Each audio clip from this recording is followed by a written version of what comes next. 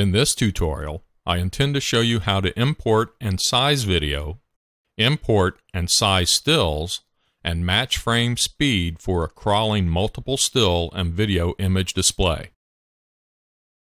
I do not show this specific effect in the tutorials, but I do show how stills and video are imported, as well as how to keyframe movements.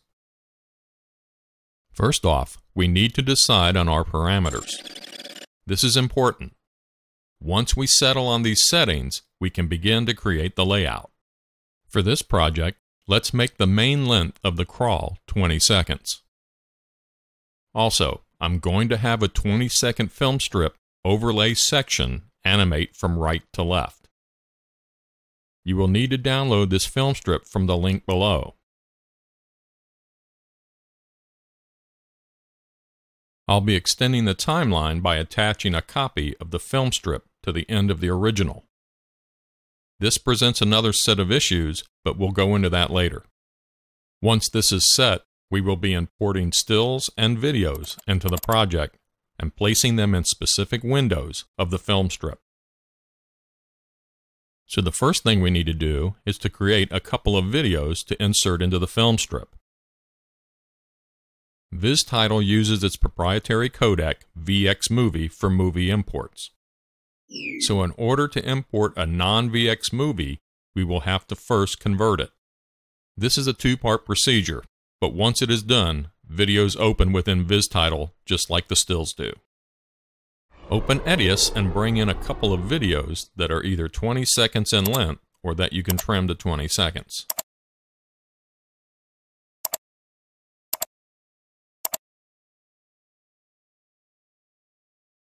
Create the in and out points on the first clip. Go to the Export button or press F11 on your keyboard. Click on the QuickTime option in the left panel. When the exporter options open, scroll to the bottom of the panel and double-click the QuickTime Exporter plugin. At the top of the QuickTime Settings panel, select where you are saving the file. Now go to the bottom of the panel and in the Save As Type drop-down, select Image Sequence. After you have that selected, click the Settings button, and Export Image Sequence Settings panel will open. In this panel, you can select the format used in the sequence as well as the frame rate.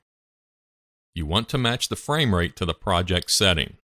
In my case, I'm using a 2997 frame rate, and since I won't be needing alpha, I'm just going to use JPEG as my still codec. Under Options, select Best Depth and move the quality slider to Best. Now click OK. Leave the Insert Space Before Number tick box checked. Click OK to return to the main panel. Now name this sequence by typing a name in the File Name Input area. When you have all of the previous steps complete, click Save. Edius will create your sequence. This is the first step. Do this for all the videos that you wish to use in your project. Now that we have all of our videos in image sequence form, the next step is to open the VxMV Maker program. If you still have the shortcut on your desktop from when you installed VizTitle, double-click it. If not, just go to the VizTitle folder and click the VizMV Maker option. When the VxMV Maker program opens, look at the bottom left of the panel. You will see a plus button. Click this. Now navigate to the folder in which you saved your sequence. Click the first image in the folder and scroll to the last row. With your Shift key depressed, click the last image. All of the stills will highlight and you then can click Open. The files will load quickly into the program. Once the files are in the program, go to the top right side of the panel. You will see the clip resolution and pixel ratio. Below that is the width-height ratio. Set that to original. If you click the clip tick box, you can resize the file before export. You can try this later, but for now, let's export it as the original.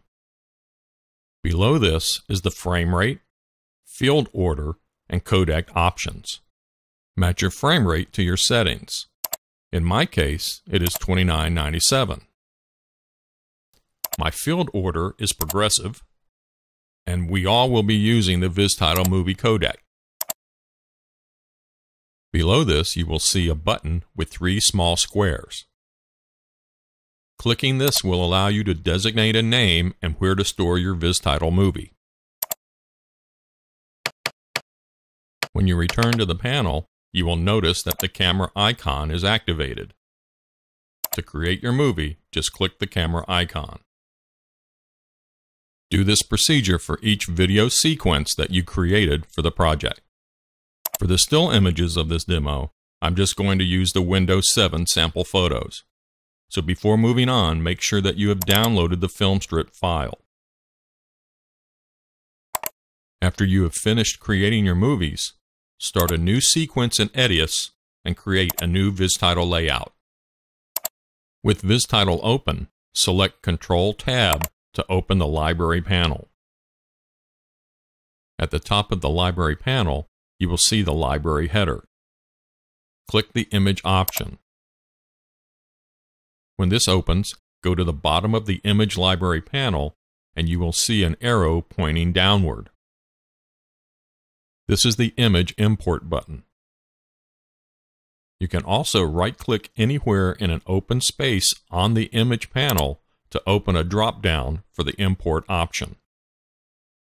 So using either option, navigate to your downloaded file and import it into the library. Double-clicking the file will add it to the edit screen and timeline. Now move it down so that it lines up with the inner safe area line. You will notice that the film strip is black. If your background is black, go to the wrench tool at the bottom right of the interface and click it. Change the background setting to white by clicking either the solid color box or by using the white template option. Click Apply and OK to return to VizTitle. The film strip should be showing in the edit screen with a white background. Either click the far left tab of the library panel or press Control-Tab to return to the timeline panel. Within the timeline panel, you will see a green bar that says Image. On the left side of the timeline panel, you will see the drop-down arrow for the image track. These arrows will expand the tracks.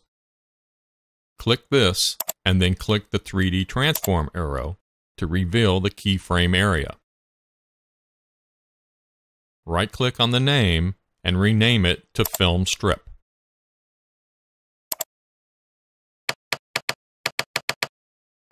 Grab the end of the clip and extend it out to 20 seconds. Fit the timeline within the timeline panel by using the view slider at the bottom left of the panel. Adjust the timeline view once more.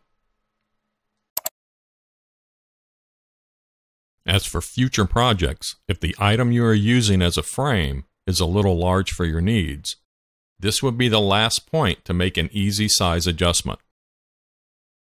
Now we are going to animate this panel. This will be the master speed of the animation. If after you have finished your project, you decide that the speed is either too fast or too slow, watch the mini editor tutorial for instructions on changing the overall length.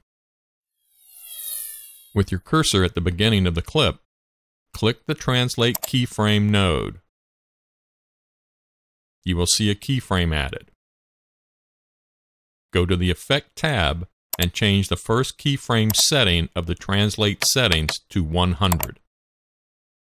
This will move the image off screen to the right. Click the arrow next to the Add Keyframe button and it will take you to the end of the timeline.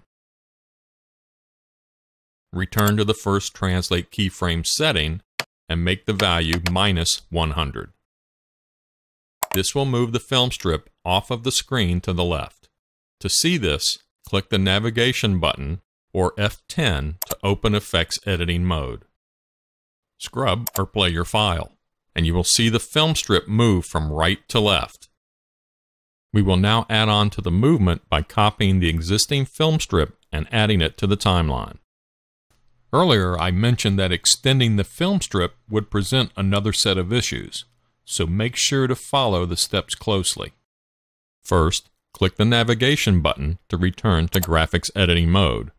Close up the track by clicking the timeline reveal arrows. Go to the edit screen and place your cursor over top of the film strip. The film strip should still have a bounding box around it. If it doesn't, press Ctrl-A on your keyboard to select it. Now right-click and choose Copy. Now click Paste. A second instance of the film strip will appear in the timeline panel. Rename that Film Strip 2.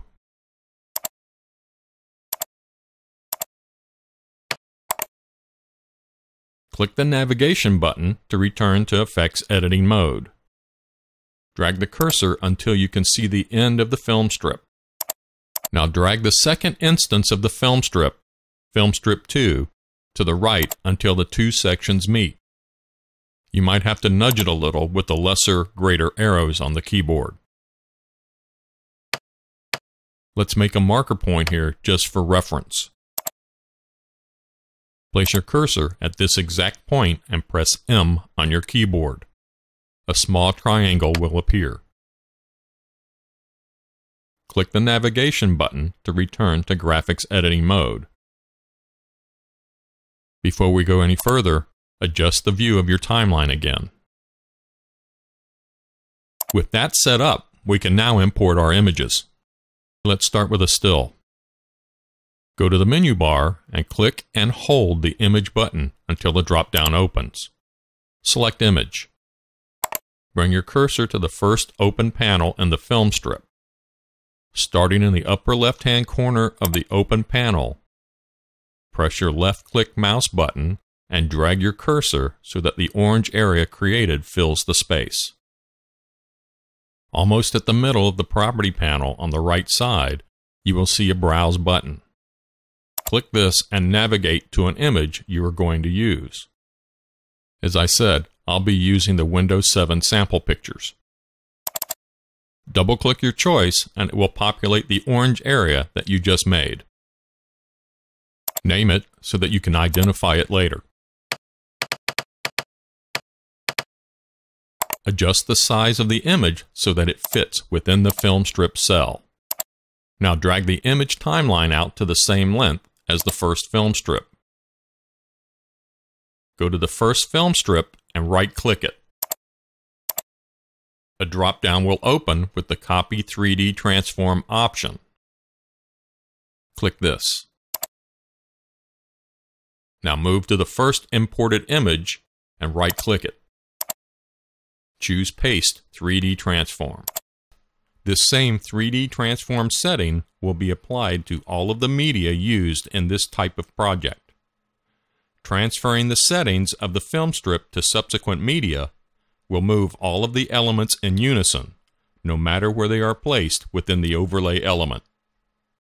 Now your first file will play in time with the film strip. To insert a photo into the second cell, go back to the menu bar and select the Image option again.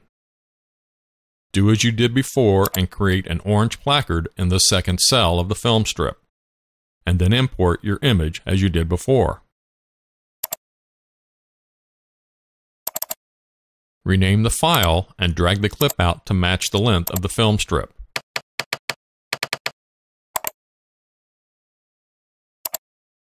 Right-click it and select Paste 3D Transform. Now the two items in the film strip will animate with the film strip. Do this same procedure for the next three cells. Okay, Now that you have all of the cells filled in the first film strip, turn off the first film strip and all of the files that were added to it. Select film strip 2 and drag it to the beginning of the timeline. Now go to the menu bar and select the video icon. Drag your cursor over the first cell in film strip 2, just as you did for the images, and the area will turn orange. Go to the right panel and select Browse to import one of the VX movies you created. Adjust the size on the cell, and that is all you have to do to add a movie to the film strip. Go ahead and populate the rest of your cells with either stills or movies.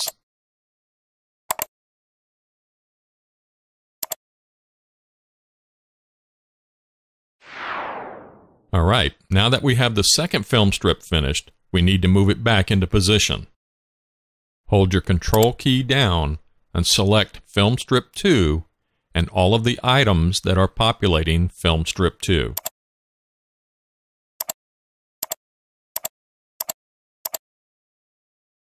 With them highlighted, drag them back to the marker point that you created earlier. Scrub the file.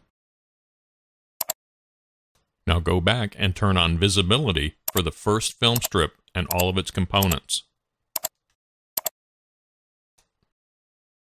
Scrub the timeline one last time. Notice if the media within the film strip cells are all exact. If they're not, this is easily remedied. Go to Film Strip and right-click it.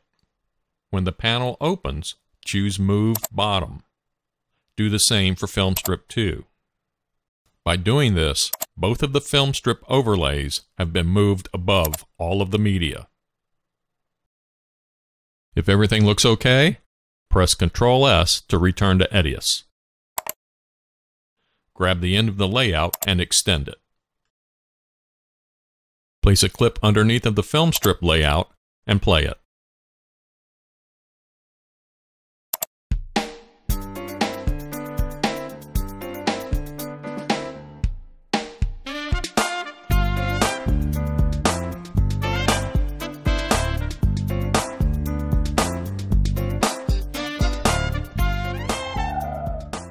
That has it. The biggest thing that you can do for yourself is pre-planning. I can't stress that enough. Once you have all of your assets in one place and you know what you want to do, creating a motion graphic of this type is fairly easy within VizTitle.